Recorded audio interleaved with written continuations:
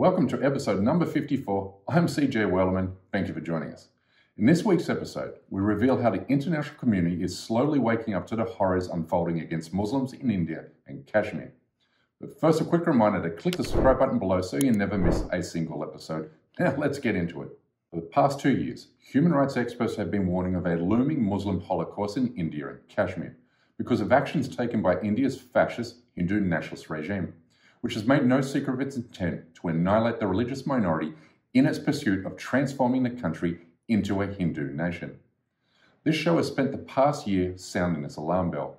In episode after episode, we have demonstrated how the Indian government, along with its Hindu nationalist supporters, have been inching Muslims towards genocide. But today, that genocide is now well underway, and the Indian government is no longer trying to hide it.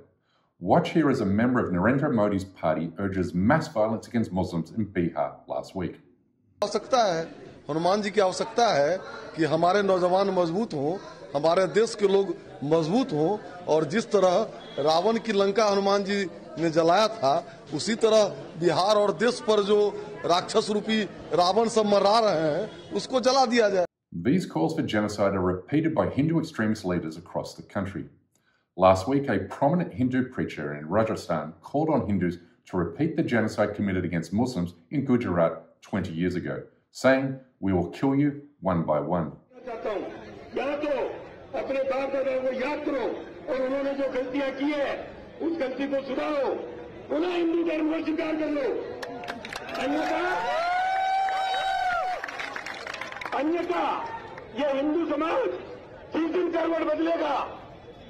आज सबने देखा है गुजरात का माहौल, गोधरा कांड आपने किया था, उसका परिणाम क्या हुआ? When they're not urging Hindus to attack Muslims, these Hindu nationalists are calling for the mass boycott of Muslim-owned businesses, and then taking public pledges to transform India into a Hindu-only nation, like a lawmaker within Modi's party did 2 weeks ago here.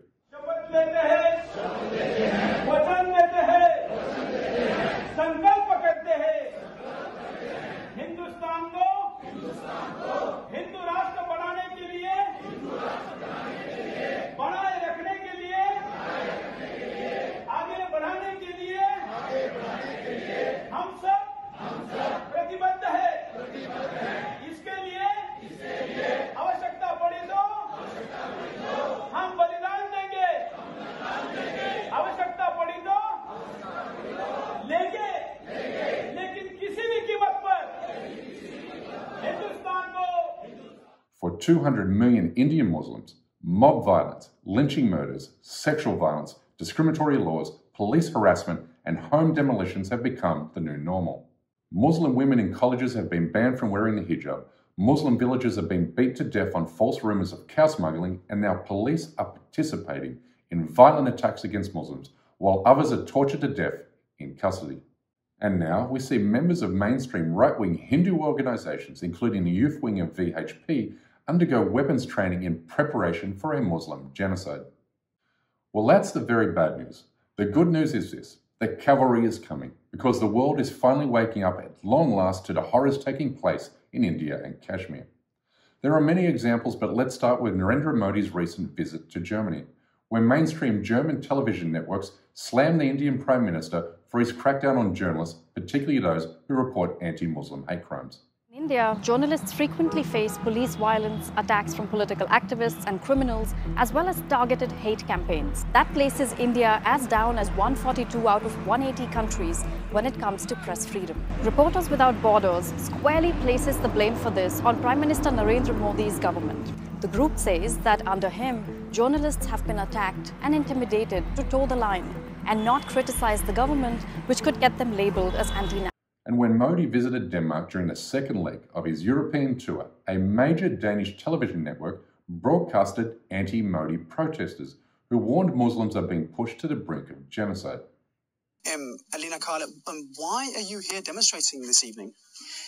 Under Prime Minister Modi, India is being pushed to the brink of a genocide. India is no longer a democracy because of him, but an electoral autocracy. And members of his party are calling for genocide, but he is not condemning it. That's why we're protesting.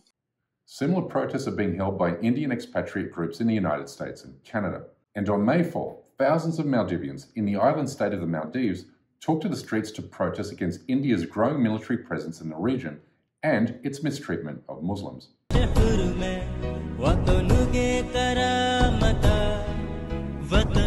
We are also now seeing headlines in major American newspapers, which are now accurately reporting the horrors unfolding against Muslims in India. As seen here during the past 2 weeks with the Washington Post and the Chicago Tribune.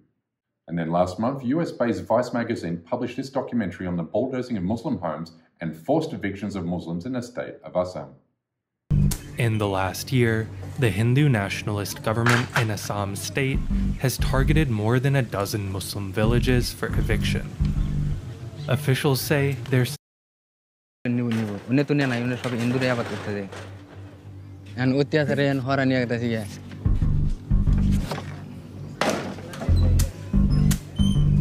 the last year, the Hindu nationalist government in Assam state has targeted more than a dozen Muslim villages for eviction. Officials say they're simply reclaiming land from encroachers, but rights activists believe this is the latest step in a nationwide campaign by the ruling party to turn India into a Hindu nation by going after religious minorities. You will also remember that this program not only exposed the lies and Hindu nationalist propaganda that sits at the heart of the recently released movie The Kashmir Files, but also we urged a global boycott of the film.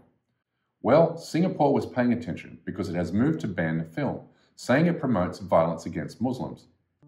Singapore has banned the Bollywood movie The Kashmir Files, assessing it to be beyond the city-state's film classification guidelines.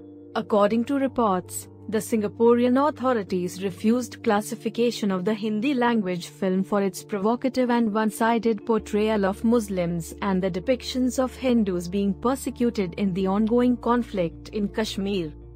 What all of this means is the work we're doing, along with the work performed by thousands of other human rights activists, is starting to gain traction.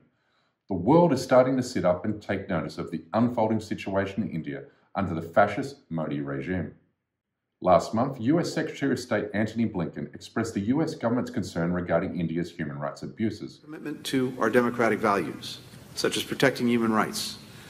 We regularly engage with our Indian partners on these shared values, and to that end, we're monitoring some recent concerning developments in India, including a rise in human rights abuses by some government, police, and prison officials. Obviously, words of condemnation are not nearly enough. What is needed is deliberate and concrete measures to prevent the mass extermination and mass displacement of 200 million Indian Muslim citizens, which would constitute the largest genocide in human history. We must continue to expose the Indian government's actions along with the deeds and discourse of its Hindu nationalist supporters. Yes, the world is finally waking up, but it must act now, because by most reasonable estimates, it has only a 1 to 2 year window to prevent a Muslim Holocaust. Anyway, that's a wrap for this week. Thank you so much for tuning in. Please like and subscribe to this channel and help spread the word with your friends and family on Facebook, Twitter, and Instagram. And we kindly ask you please support this endeavor by becoming a member of this show at patreon.com/CJWellerman. We can't produce, sustain, and grow this show without your help, and we offer exclusive benefits to those who do.